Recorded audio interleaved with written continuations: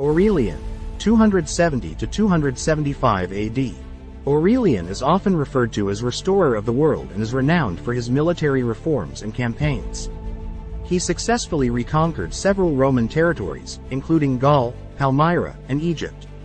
Aurelian was a devoted worshipper of the sun god Sol Invictus and established an official cult of Sol Invictus, which gained popularity and remained influential in later imperial religious practices.